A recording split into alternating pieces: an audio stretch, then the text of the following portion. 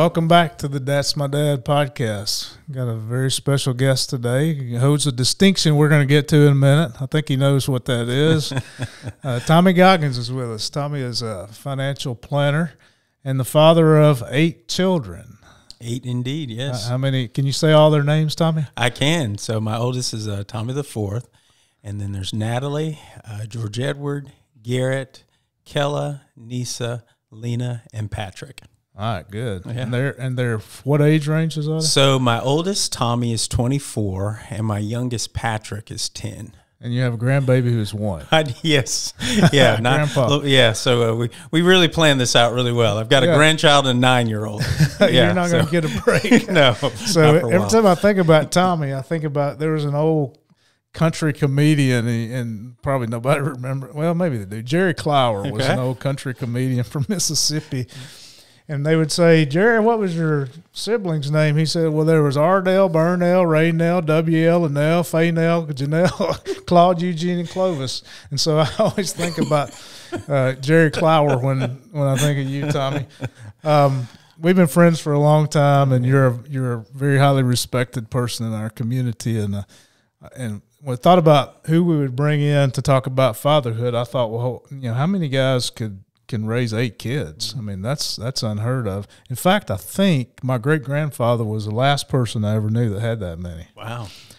So tell us that story. I mean, you and Erica, did you meet her and say, hey, I want to have 8 kids and spend the rest of my life with you? Or how'd that come about? No, absolutely not. No, it was not planned by any stretch of the imagination. So I met my wife in Tuscaloosa. We were both had been students at the University of Alabama, and at the time, I was working at a department store called Parisian, which is now Belk.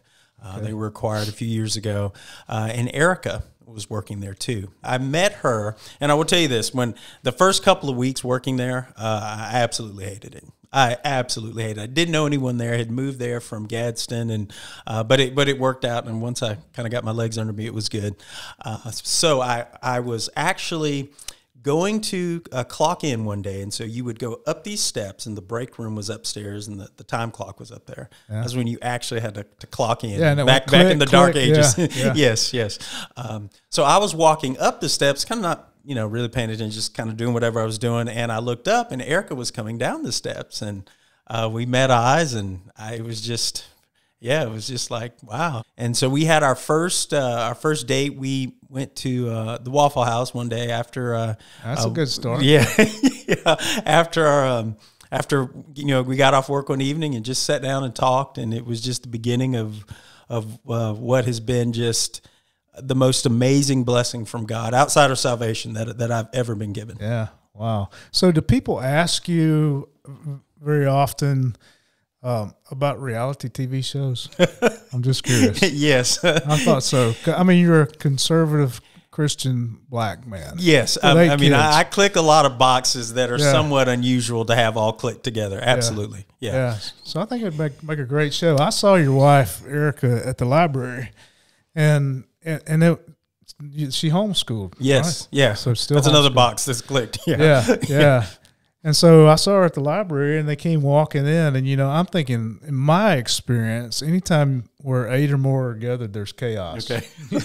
And so she had 8 kids following her like little ducks, and she was walking through the library. They weren't saying a word. Yep. And I thought, my goodness, she's Benadryl them, or no, what's up with that? They're the most well-behaved kids I've ever seen. We both had the benefit of having very old school parents, and as such, we were very old school parents, and there was just certain ways that a household was supposed to be run, certain ways that kids were supposed to behave, certain ways they behave at home with their brothers and sisters, their mom and dad, certain ways they behave out in public, and that's just how we rolled in the Goggans house. You've taught some respectable kids. I mean, some of them are adults now, and I know how respectable they are as adults.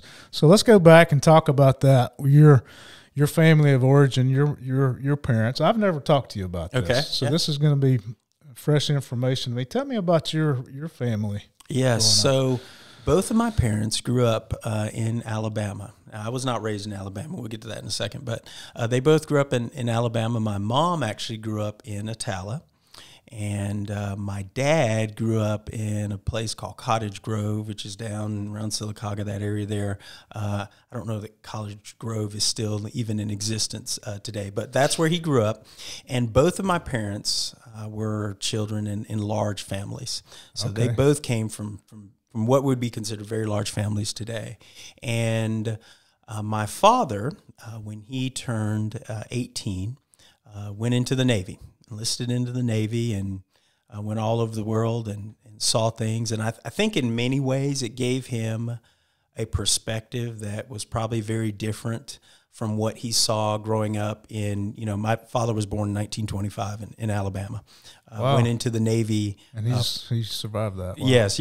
Okay. Prior to the Navy being, desegregated. So, I mean, so he had an interesting background there. And I can remember going through some old photos and seeing my father, who would become an enlisted officer. But I remember a photo of his officer class, and there may be 4 rows of guys, and there may be, I don't know, there had to be at least 20, 25 soldiers lined up, and there were 4 rows, and there were only 2 of them that were black. My father was one of the 2. And so despite all that, though, he raised my sister and I with a very, view the world as it is, a very no chip on your shoulder, don't make excuses, work hard, treat everybody as individuals. And so I have a lot of respect for my father, and I'm sure we'll talk a lot about that. So sounds like you had a close relationship with your dad, and I appreciate what you said, because there are a lot of thoughts out there about the racial issue. But what I kept telling the kids at the ranch was you make life what it can be. Yes. So your dad came out of a situation where he could have taken a different attitude. He could have taken a very different attitude, and Christ teaches us to be gracious and humble and kind, and to try to bear each other's burdens, and I get that. But sometimes it's difficult for me to feel like sometimes today when I hear men and women talk about how difficult they have it in life today. Sometimes it's hard for me to have perhaps the sympathy that I should when I think about the fact of, my father had it pretty tough growing up in Alabama in 1925, and then going off into the military, and could have chosen some different ways to view life, but just always had great respect for all human beings. And there's just some great stories of, I remember my dad being in the VFW and things like that, and that people just loved my dad. And it was because he loved people as they were, and never saw people in terms of their socioeconomic background, their color, or any of that. They were just people. They were image bearers created in the image of God. And it was and that's what you are today. Yes, absolutely. So is there a particular moment in time that you can think of that your dad did something that you thought, wow, this guy's special? I was thinking about that, and there are so many things, and one story that always comes to mind, and I think it goes to the core of just how my dad viewed responsibility. And so I always played football, and in particular, I think my 8th grade year, I failed not only 1 but 2 classes. 2 classes that I failed. I did not fail math or science or any of those. I failed typing, and I failed art. Yes. And I failed them because I didn't do the work. I just wasn't very interested in it. Typing, I probably just goofed off most of the time. But I got 2 Fs, and they came home on the report card. My dad saw those, and he said, well, 2 things are going to happen. Number 1, you're not playing football next year. Now, this happened, I remember it must have happened in the spring because we were going into summer break. So he already said, next year, you're not playing football at all. On top of that, I've talked with the teachers, and they will allow you to do the work that you should have done before, and you're going to spend summer doing the makeup work in both typing and the makeup work in the art class. And I remember, I don't know how my dad worked this out. I don't know if he worked this out with the teachers, but I remember going down to the elementary school during the summer and doing this work. I remember having to make this work up. And, you know, as a kid, you do that and you're like, okay, I've made my penance, right? I mean, I've done the typing work, I've done the artwork, and we got around to fall. No football. Uh-oh.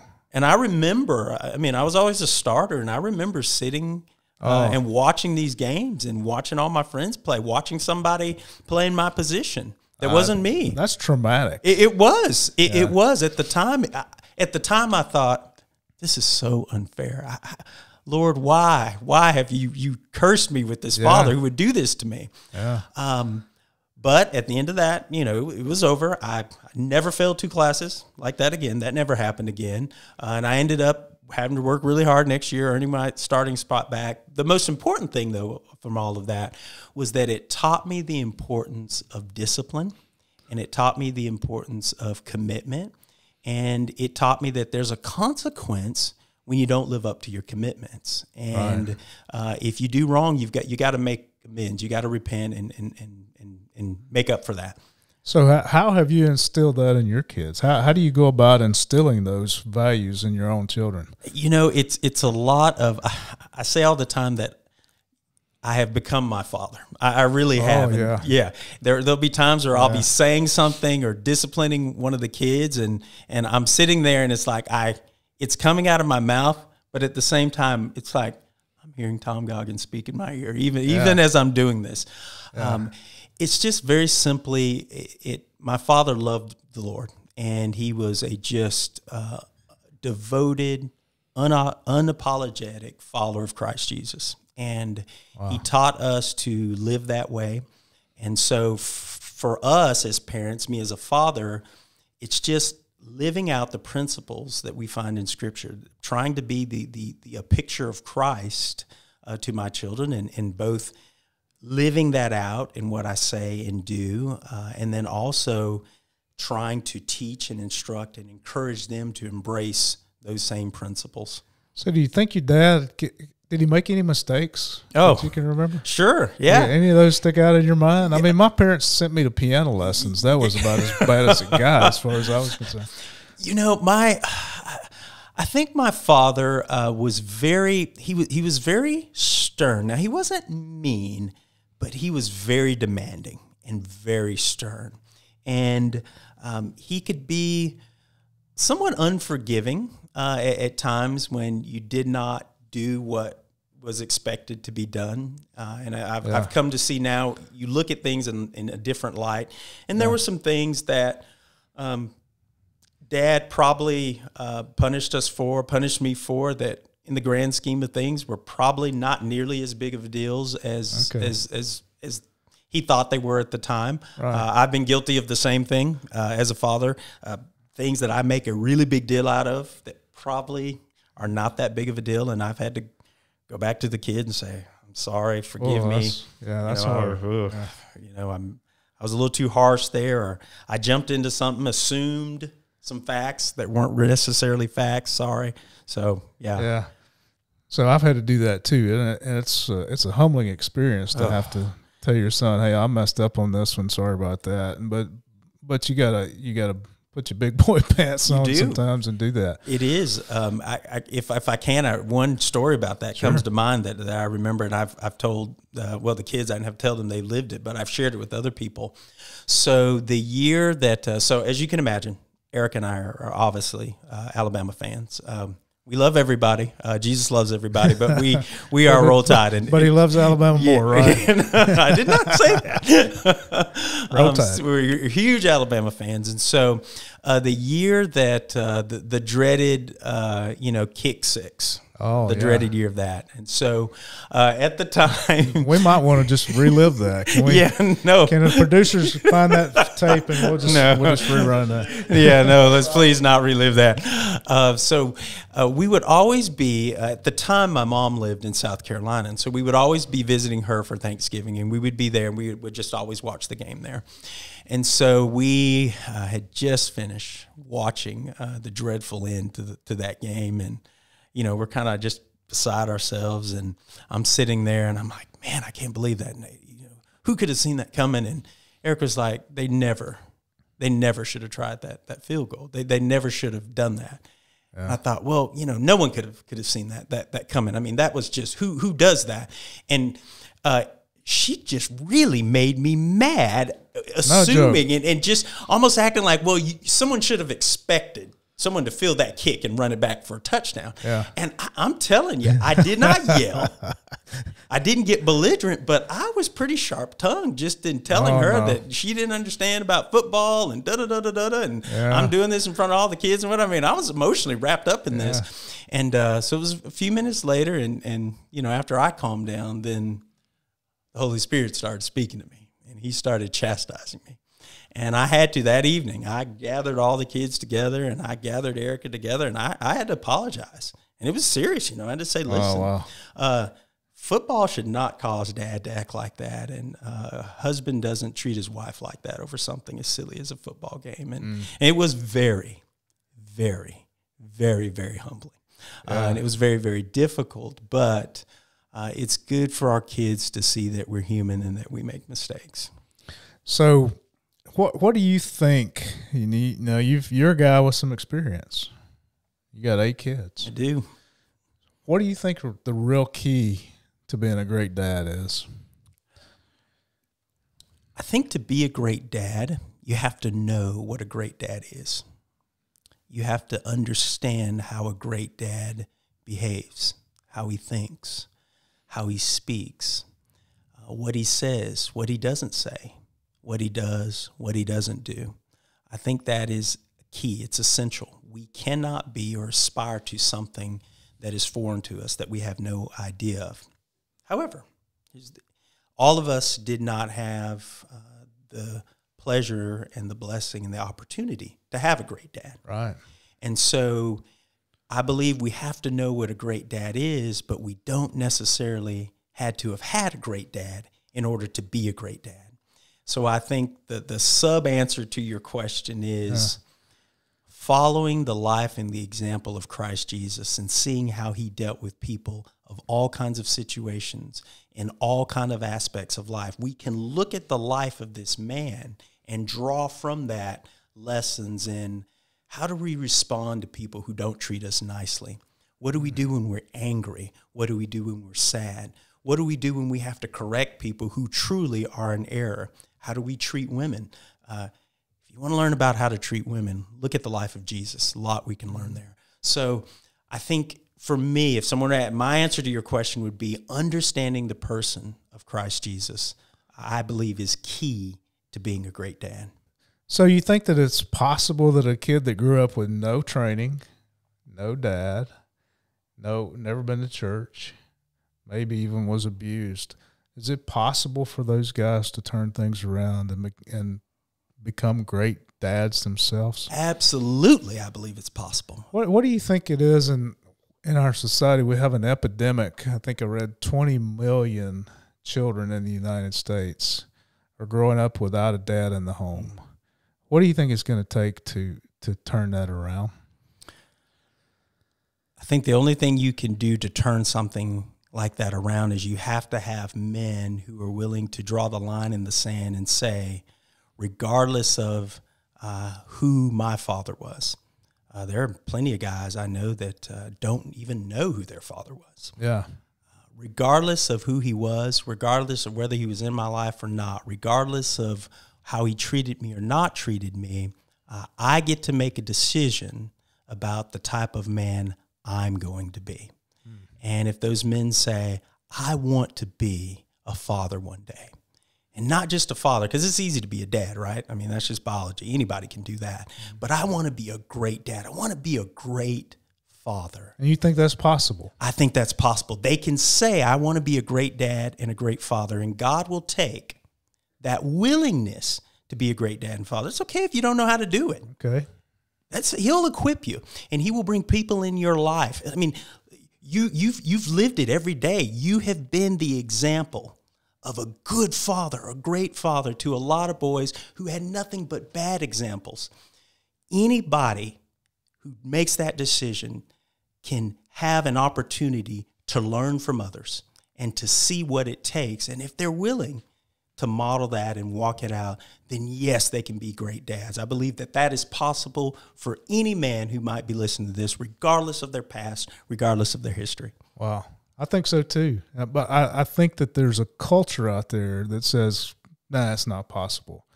And it's our role to say, hey, it can be done. I think about your dad. You know, your dad, he grew up during Jim Crow. Yeah. And my ancestors were wrong, frankly, to have allowed that, much less caused it. But instead of your dad saying, well, I'm going to be a victim, I'm going to be mad at the world, he said, this is the hand that I've been dealt. I'm going to make the most of it. And I admire that so much. I think that's something that's missing, not just among any particular race, but among the human race. Absolutely. There's such a tendency these days to want to be a victim. Yes. It's like being a victim has become popular. Yes. Everybody's looking to be a victim of something. And I see in your dad, and I've never heard of that story, though, about your dad, but I see that things could have gone either way. They could have gone either way, yes. And you could have very easily been one of those guys that was angry, blaming other people, a victim, and you could have carried that on to your family. Yeah. And your 8 kids would have carried that on to their families.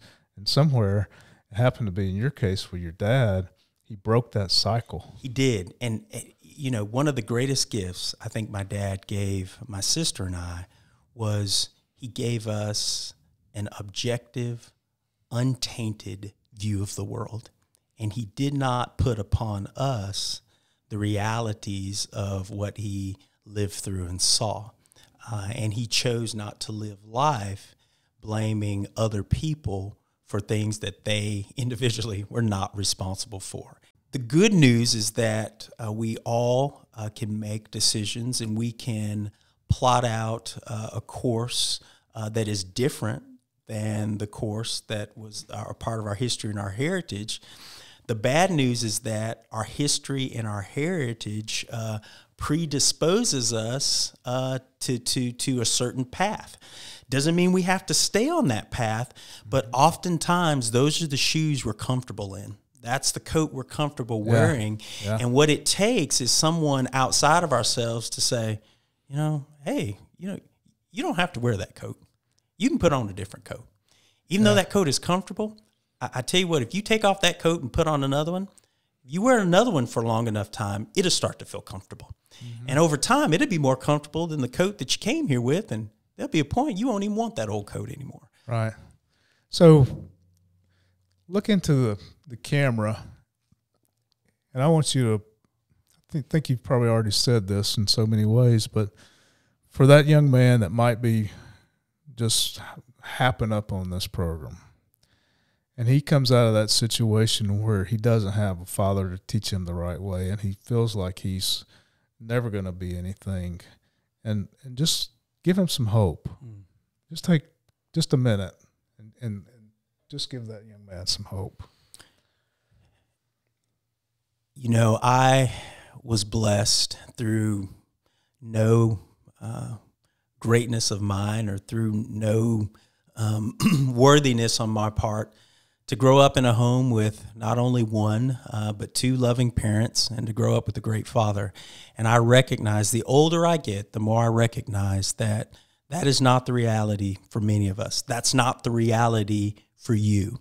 And unfortunately, you've had a situation that has not been a good situation. It's been a terrible situation. It's maybe been a situation that has injured you, has hurt you, has harmed you in ways that are beyond probably what many people could even understand or could even comprehend.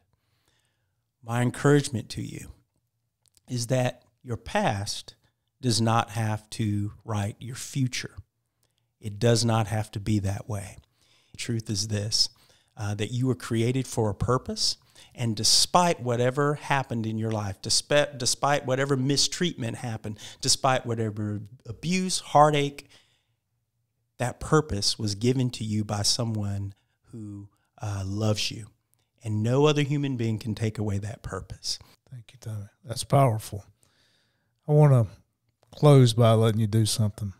Your dad is no longer with us. That's correct. Yeah, he died in 2000, February of 2000, actually about 22 years ago. I want to give you the opportunity to assume that your dad's watching. And what would you say to him? What do you want to say to your dad? Dad, you did great. And you did great not because you were perfect. And I think you know that. Perfection was never the goal. But you did great because you instilled in me what it meant and what it means to be a good man. And if a man understands what it means to be a good man, then that man will be a good husband, he'll be a good father, he'll be a good son, he'll be a good uncle, he'll be a good friend. In every day, as a father and now as a grandparent, I hope to pass along the gift that you gave me of being selfless, of being someone who thought about me other than yourself. I'm passing that gift forward and giving it to my boys, and I've been delighted to be able to see my son, your grandson, being able to pass that forward to his son. Indeed, you broke a cycle and you chose to live a life that was different than the life you could have lived. And that has affected not only your life, but it has affected an entire generation. And I thank you for that. And there will be many generations of Tommies. So we're now on Tommie the Fifth. There will be many generations of Tommies who will look back to that, to you, and will thank you for that, as I am thankful for that. Wow, thank you, Tommie Goggans. Powerful, powerful story. Wow, I don't know. Don't have anything else to add to that. Thank you, Tommie. You're welcome. It's been a pleasure. You pouring your heart out, and you're an example that a lot of people need to follow. So thank you for being a part of that. And that'll wrap up this episode of the That's My Dad podcast. Hope we've inspired somebody. We'll be back next week. Try to inspire you some more. Thanks. As something extra here at the end of this episode, we have 3 videos from 3 of Tommie's kids talking about their dad. Enjoy. Hey Dad, it's Garrett here. There are so many things that we could talk about of how great of a father you are to us, but one of those things I want to focus on is your openness to us. I'm so glad that we have a father who cares about what we think and cares about what we're going through. I thank you that you're open to talk to us and encourage us through no matter whatever we're going through. I just thank you, and I hope you find this encouraging. Hi Dad, I just wanted to spend some time to tell you the encouraging things you do for me. And one of those things is that you're very caring, and I'm very thankful for that. And I hope that you find this very encouraging, because there are a bunch of things that you provide for us that we don't even see. And I'm very glad that you're always willing to give us things to enjoy. I hope you find this very encouraging, and thank you for everything that you do. Hi Dad, there are just so many things I like about you, and one of them is that you teach us to be consistent and have a constant character and just keep following God the same way over and over again. And I really like that about you.